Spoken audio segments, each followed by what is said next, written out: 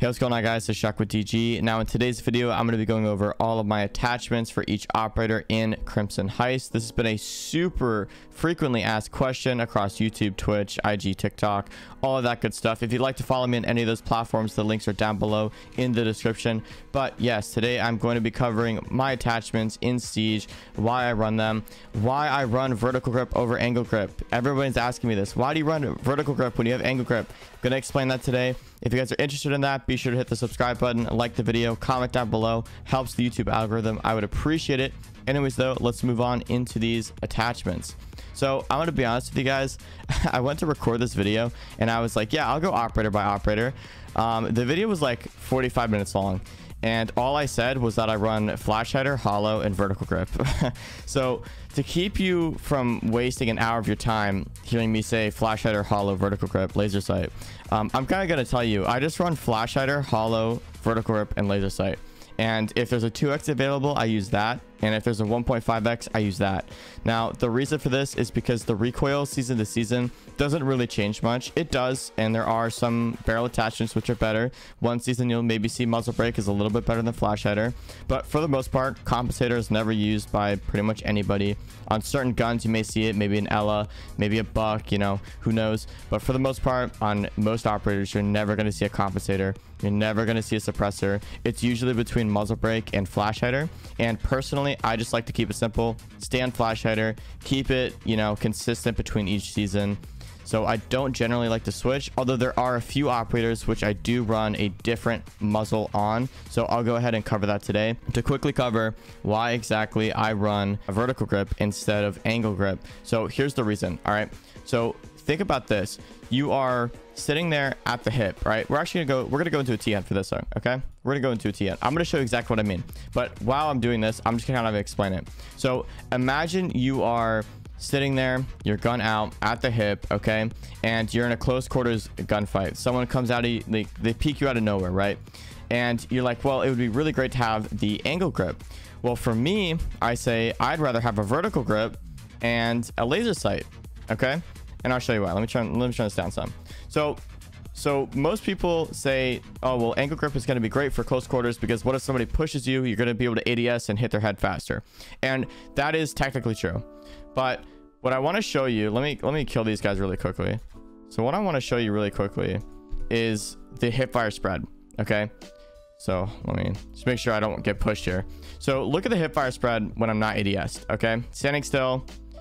Now, when you ADS, even though the crosshair disappears, you are actually tightening that spread as you ADS. So it doesn't work like this is your hip fire spread until you're here. No, it's actually getting tighter as you ADS. So my thought process is, okay, well, I'll throw the laser on. And when I'm halfway ADS, like say here, I'm going to be pretty much fully accurate from this range. I mean, look at this. Look how accurate that was. I'm kind of messing it up sometimes. Look how accurate that is. I mean, that's the size of someone's head right there. Okay. And I was standing what here? That's 5 meters. Okay. Now I would love to run that instead.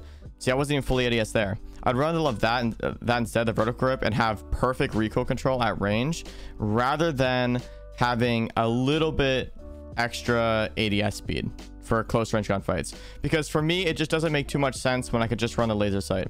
So boom, that answers, you know, 2 frequently asked questions. Why do I run the laser sight? Why do I run the vertical grip? That is why. So let me quickly go back to the menu. We'll go over the rest of my attachments and continue on this video.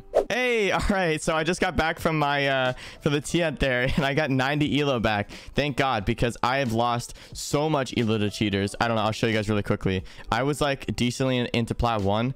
And I played cheater after cheater after cheater after cheater. I am waiting for so much elo to come back, so thank God for that 90 plus elo right there.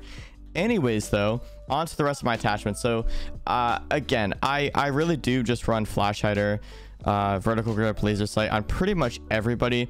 I will tell you there are a few where I do run angle grip. So for example, I like to run angle grip on, where are they? Alibi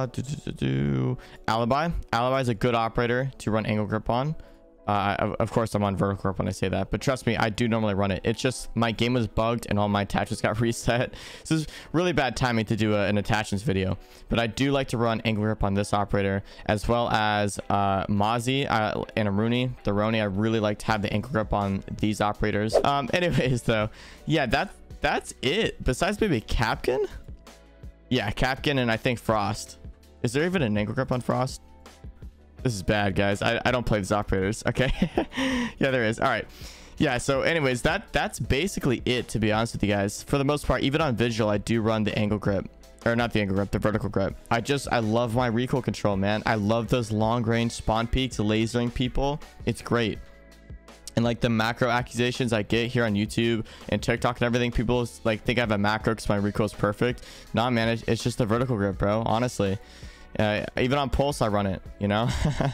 Anyways, though, for other barrel attachments, you know, as I said before, I do run just the flash hider on pretty much everybody. There are certain operators, though, that I do run, say, a muzzle brake on, and for example, that would be Ella here. So I actually do run, well, of course, again, I'm running flash hider now. I actually do run the muzzle brake. So I made a video on my channel. It broke down each individual barrel attachment and grip, and I determined from like statistical analysis that muzzle brake was the best barrel attachment for Ella at the time. Now that was like 2 seasons ago, but I do think it may still hold up. But the difference between flash hider and muzzle brake honestly aren't that substantial. So I would recommend watching that video, catch up on which barrel attachment is the best for Ella. Personally, I think it's muzzle brake, if you just kind of want to skip to the point there. But you know, either or is pretty good. So that's pretty much it, to be honest, guys. Like, I don't really run anything crazy on any other operators. You guys know me. I don't like my ACOGs. I don't like the extra zoom. It feels too slow. I feel restricted to long range gunfights. I feel like it incentivizes bad players to play slow, which is not the way you're supposed to be playing, especially on attack. You need to be getting to the building. You need to be pushing. You need to be taking map control, planting that bomb. And I feel like ACOGs just don't incentivize that. So for the most part, I really don't use them. I don't use the 3X. I don't use anything like that. That's why you don't see me in operators like Cali very often. I love my holo. I'm not a big fan of the old holo, or the new holo, sorry. That's why I run the 1.5 on slide shear. I just don't like I don't like the ACOGs. Don't like the red dot. Don't like the reflex.